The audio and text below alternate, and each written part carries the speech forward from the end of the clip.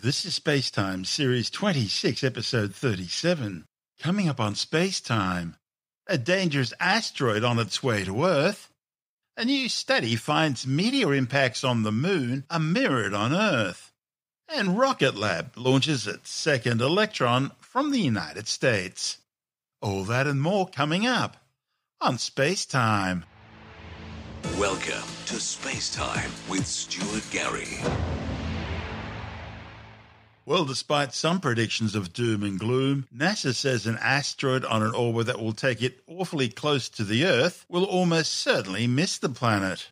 The 50-metre wide space rock, catalogued as 2023 DW, was originally thought to have a 1 in 625 chance of hitting the Earth on Valentine's Day 2046. The threat of a direct impact was initially raised by NASA's Planetary Defense Coordination Office based on the limited orbital data they had at the time of its discovery. Now, as more and more observations are gathered, NASA has revised its estimates, placing the asteroid's chances of hitting the Earth at more like 1 in 770. That equates to a 99.87% chance of missing the planet. And as more orbital data observations come in, those numbers are expected to get even better. And it's not just NASA. The European Space Agency's own Near-Earth Object Coordination Office has also lowered its risk assessment, downgrading its odds of a direct impact from 1 in 625 to 1 in 1,584. Still, even if 2023 DW does end up slamming into the Earth, and that's highly unlikely, it wouldn't be catastrophic, at least not as bad as, say, the 10-kilometre wide Chicxulub asteroid, which crashed into Mexico's Yucatan Peninsula 66 million years ago, triggering the KT boundary event mass extinction, which wiped out some 75% of all life on Earth, including all the non-avian dinosaurs. At 50 metres, roughly the size of an Olympic swimming pool, 2023 DW will be noticed, with an impact likely to be similar to a large thermonuclear explosion, but without all the radiation. Now, a lot of people are comparing a potential impact of 2023 DW with that of the 2013 airburst explosion of the 20-metre-wide asteroid which burst in the skies above the Russian town of Chelyabinsk. That generated a blast roughly equal to 500 kilotons of TNT. And to put that in perspective, that's some 33 times the amount of energy released by the Hiroshima atomic bomb.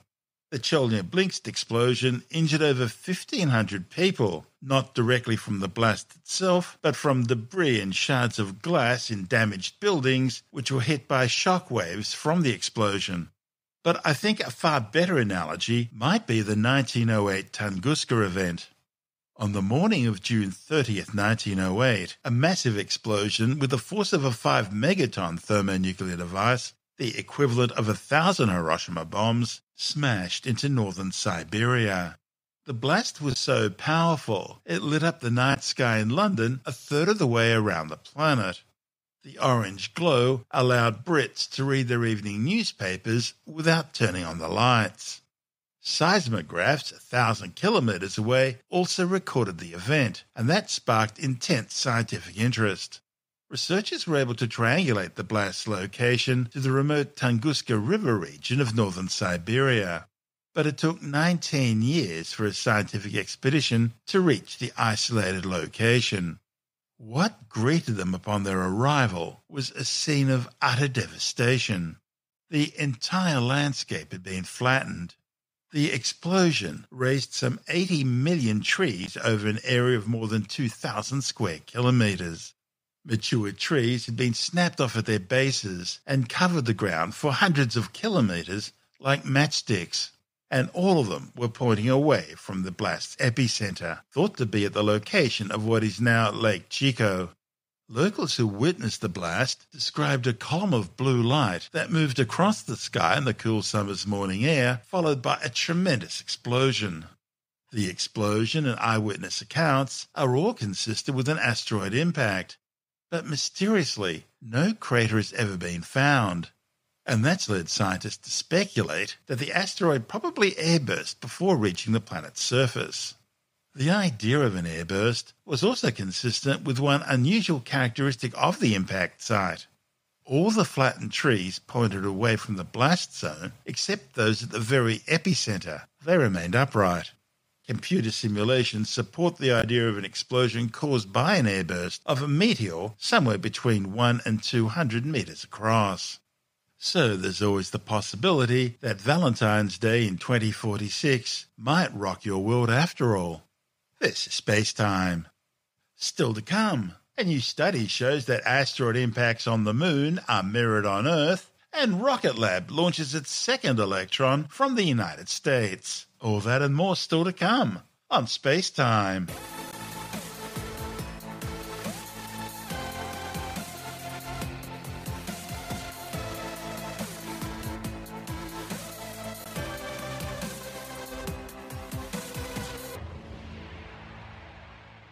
Scientists have discovered that asteroid impacts on the Moon millions of years ago coincided precisely with some of the largest meteorite impacts on Earth, including the KT boundary event impactor, which wiped out all the non-avian dinosaurs 66 million years ago. The findings, reported in the journal Science Advances, also shows that major impact events on Earth are not standalone events, but are accompanied by a series of smaller impacts. Now, all this sheds new light on asteroid dynamics within the inner solar system, including the likelihood of potentially devastating Earthbound asteroids.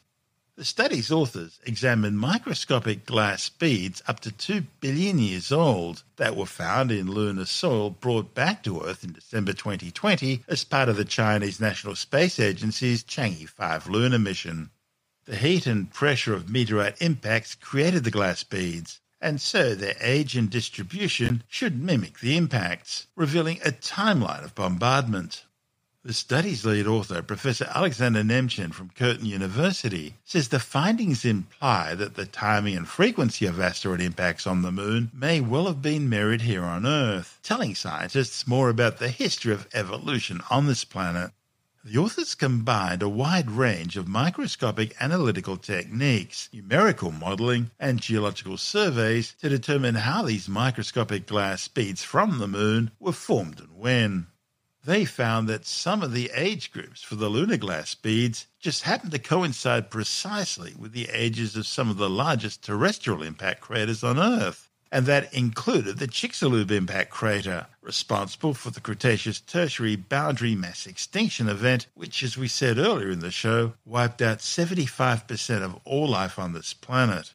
The study also found that large impact events on Earth, such as Chicxulub, could also be accompanied by lots of smaller impacts as well. Now, if this is correct, it suggests that the age and frequency distribution of impacts on the Moon might provide valuable information about impacts on the Earth and inner solar system. And further comparative studies could well give greater insight into the geological history of the Moon. Nemchin says the next step is to compare the data gleaned from these Chang'e 5 samples with other lunar soils and crater ages in order to be able to uncover other significant moon-wide impact events, which might in turn reveal new evidence about what impacts may have affected life on Earth. We know that these glass beads, they are quite common in all lunar soils. So we specifically search for them, and we also know that we can determine their ages, and that some of them, at least, are related to impact, and they formed by impacts when something hit. Projectile hit the ground, doesn't really matter where on the Moon, on Earth or other planets. There is enough energy to melt some of this material, distributed as a little droplet. It melts, solidifies, and then we finish with glass. So by analyzing these materials, these glass bits, we can actually get the age of impact, and that was kind of what is the general aim of the studies people do with this thing. So we did it with the new sample because the new sample is different slightly, and then there are some interesting results coming out of that. We see that there is a periodicity in impact on the Moon, and we also see that this periodicity seems to be correlated with other impacts that we know about on not necessarily on the Moon, but in other places in solar system. So that's kind of very quick description of what we've got from the beginning to the end. So you were able to date these little glass beads. What was that, uranium to lead dating was used? Yeah, in our case, we use uranium to lead, but some other people use potassium to argon, GK and also determine ages successfully. So there were different methods confirming the same thing, which is good. In a way, yes. Well, we're not necessarily at that stage for some reason. We somehow never tried using both methods in the same sample. But yes, that is one of these things. We're a little bit slow, but we're getting there. At some point, we definitely will try to apply both techniques to the same set of samples. And when you looked at the ages, in some instances, they coincided with known dates for impacts on Earth, including Chicxulub. Yeah, that's right. So we're familiar with certain things. There is another interesting group of ages. There are some fragments of meteorites found in Sweden and in specific layers in sedimentary rocks. And we also kind of know the age of this group. And so we're recording similar ages in our population of galaxies from the moon. So there is this consistency across two different planets somehow. Just the other day, there was a study we reported on which looked at a large impact crater in the North Atlantic Ocean just off the coast of Africa, which also appears to coincide with the Chicxulub impact. So it appears, at least in the case of Chicxulub, this is the dinosaur-killing asteroid, it wasn't a single event. It was there may have been a cluster of rocks which impacted. Some of them hit the Earth, some hit the moon. Yeah, and we also see this group of phages in meteorites that are coming from asteroid belts. So the idea is that it also happens, something happening in asteroid belt at the same time. So all these events are probably happening at increased rate all through the inner solar system somehow. Where to next? Yes, okay, well, this is kind of first confirmation. It's not like we found this thing for the first time. People have been suspecting that something like that is going to be probably happening in the inner solar system. We got the confirmation, and we're now more confident that there is this periodicity, and you're right, probably it's not, we're not talking about individual impacts, but groups of impacts or rocks flying at certain periods of time. So we need to push it a little bit further and then try to understand why. Well, we understand that something happening probably in solar system that destabilizes orbits of, say, asteroids. Normally they kind of fly in predictable way, but something periodically happens, and that destabilizes the orbit, and they start smashing into planets, each other, and so on. But we don't really know the reason, so we need to understand the reason. For that, we need to look further and probably confirm it in yet other samples and see if there is the actual period. Is that regular period? Are we seeing these increases every, say, 10 million years or 20 or 30? Or is it all random? There are several of them during the history, but there is no regular space kind of between regular time, let's put it that way, between them. And that would probably help us to determine what is the reason. There are some interesting theories for that, aren't there? There's the solar system moving up and down through the galactic disk idea. There's the idea of a as yet unknown large body in the outer solar system that we haven't found yet that's kicking comets and asteroids towards the inner solar system. So some pretty interesting ideas out there. Yeah, of course. But there's multiple things. And then, of course, for example, knowing if there is a time difference between these increases, say you mentioned this up and down movement of solar system and galaxy, this is happening sort of with a period of about 30 million years. If we can link peaks in asteroids and then see that they are 30 million years, then we've got kind of further confirmation that maybe this changes. Another possibility is the process is quite random. Say a couple of asteroids for some reason collide in asteroid belt, and then it's like two cars colliding on a highway during heavy traffic. It usually results in pile up or something like that. Only in asteroid belt they start flying in all sorts of directions. So it could be done random, but again, we don't know enough detail about the process to start saying what idea is correct. Or maybe there is something else we don't even know about yet. That's what makes it exciting, isn't it? Yeah. So we certainly got plenty of things to worry about and think about. A lot of people ask, does it mean anything in terms of our own survival, and does it pose a threat to us? But again, we're talking about periodicity, probably counting in millions of years. So in that respect, if we've got the regular process responsible for that, then we probably can sleep happily and not to worry too much about crazy asteroids coming out away tomorrow and killing all of us. Something probably going to happen, but not in the lifetime of many, many generations. We'll need a few more DART missions to hone our skills in that regard. Yeah. I think we should be able to prepare ourselves, but we've still got plenty of time to do that. That's Professor Alexander Nemchin from Curtin University. And this is SpaceTime. Still to come, Rocket Lab launches its second Electron mission from the United States, and later in the science report, 30 years of NASA's satellite observations are showing not just that the planet's sea levels are increasing, but that rate of increase is accelerating. All that and more still to come on SpaceTime.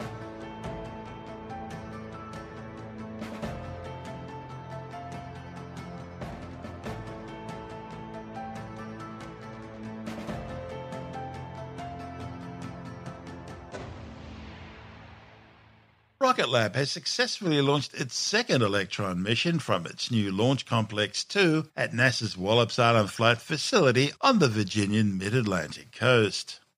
The Stronger Together mission, which was the 34th Electron rocket launch, carried 2 satellites into orbit for Capella Space. The twin 100-kilogram satellites are designed to enhance Capella's radar capabilities by capturing high-quality images of the Earth for customers. Meanwhile, while one Electron was being launched from the United States East Coast, Rocket Lab was preparing a second Electron on a launch pad in New Zealand, ready for its mission just days later.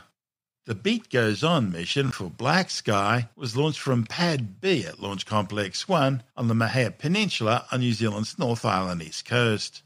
The rocket carried 2 second-generation Geospatial Intelligence and Global Monitoring Service satellites into a 450-kilometre high orbit, bringing Black Sky's constellation to 16 spacecraft. Rocket Lab has flown 32 Electron missions from its 2 New Zealand launch pads and began flying from Wallops Island in January. The company says with all 3 of its launch pads now fully operational, Rocket Lab can support up to 130 flights per year. And that'll only increase in time as development continues on the company's new Neutron rocket. This is SpaceTime.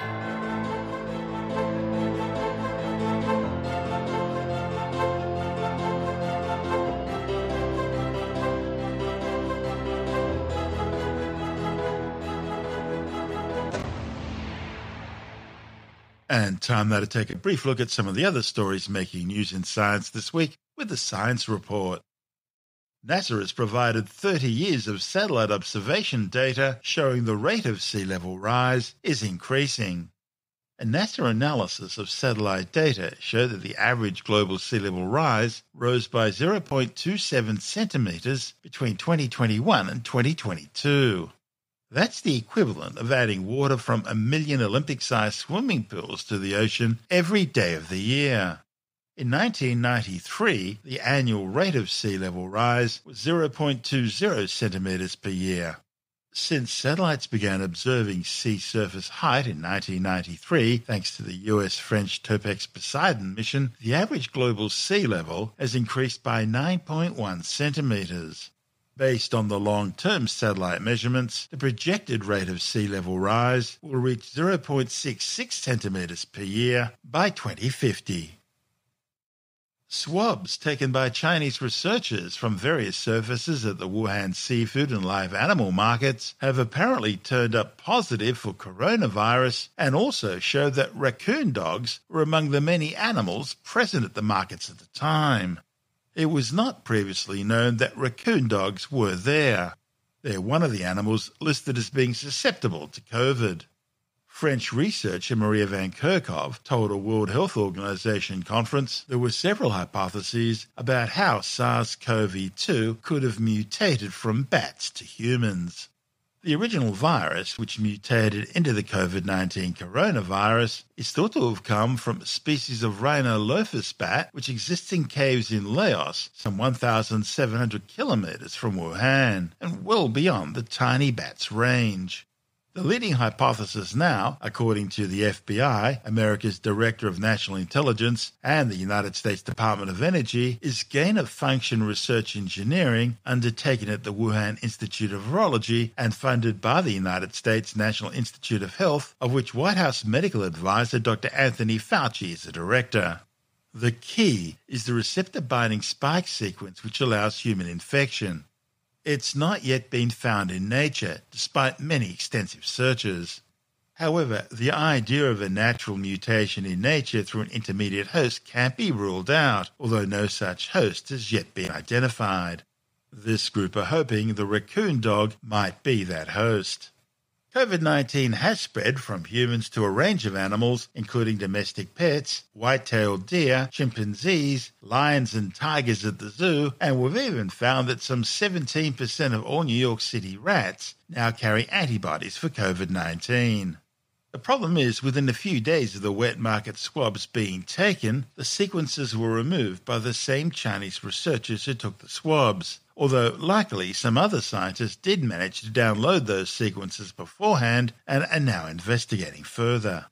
Now, this latest development does not mean that raccoon dogs or any other animals at the wet markets were infected with the virus in December 2019, nor does it provide the missing mutation.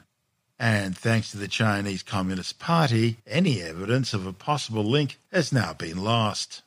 Over 6.8 million people have now been killed by the COVID-19 coronavirus since it was first detected near China's Wuhan Institute of Virology around September 2019. The World Health Organization estimates the true death toll is likely to be around 16 million, with some 683 million confirmed cases globally. It's a question which has occupied many a thought over the generations. But now, a new study by researchers at Stanford University claims the average fully erect, shall we say gentleman's most prized attribute, has actually increased in size by 24% over the past 30 years. The findings, reported in the World Journal of Men's Health, are based on a study of 55,000 American males between 1992 and 2021. They show an average increase from 4.8 to 6 inches. But the researchers warn that this increase may not necessarily be good news, as it could be caused by unhealthy habits, such as binging on junk foods. Pollution could also be a cause, because chemical exposure from pesticides or hygiene products are thought to affect the human endocrine system. On the bright side, an earlier 2018 University of Colorado study found that well-endowed gentlemen were less likely to have fertility issues, proving that size really does matter. And for the rest, there's always buying a bigger car. The Therapeutic Goods Administration has issued some 20 infringement notices, totaling some $159,840, to Mode Medical, which has been trading as Dropout via Australia, and one of the company's executive officers. The infringement notices are for the alleged unlawful advertising of intravenous infusion products to consumers on a company website and social media. The TGA found that the miraculous products contain prohibited representations, such as claims regarding cancer and references to ingredients that are for prescription only. Tim Mendham from Australian Skeptics says, while these actions are good news, there's still a lot of other companies out there that also need to be investigated. Mode Medical goes under the name of Drip IV, and basically what it is, as much as anything, is a mobile service to come around and give you infusions, stick a needle in your arm, for whatever particular reason. So the intravenous infusion is being done to supposedly treat particular conditions. Okay. The TGA, the Therapeutic Goods Administration, their brief is to look at advertising, promotion of products. They don't necessarily look at efficacy or safety, although they should as well. But in many cases, they only look at what they see as the worst case. They look at those that are the most dangerous or the most egregious promotion. And there's a lot of other products out there that should be being investigated that just aren't. And that's a funding thing too. The TGA don't have much money. Yeah, and the TGA is funded by the industry. It's not funded by government. Yeah. And that's also an issue, right? But then again, the FDA in America and a lot of other groups are actually funded from private sector, the ones who are actually investigating. Anyway, so this particular company was supposedly selling miraculous products, miraculous in quote, and was being used in reference to cancer and other conditions, and was claiming it had ingredients that are actually really prescription only. And yet these things are being supplied through this mobile service. And to advertise that you treat cancer is actually illegal. Certainly to advertise that you can cure cancer is highly illegal. You are not allowed to do that. And to say that you have ingredients that are prescription only normally, that is also a no-no. And just to say it's a miraculous product, you see, is obviously just advertising hype. So the TGA, which can be a bit of a wet lettuce at times when dealing with some of these organisations, at least has come down here and given a fine to the company, Mode Medical, trading as Drip IV, and our executive of the company, this close to $160,000. Now, depending on how successful the company is, that might be a serious issue. It might not be. But at least they are doing something. So this case, yeah, sort of good, but I'd like to see more of it. That's Tim Endham from Australian Skeptics.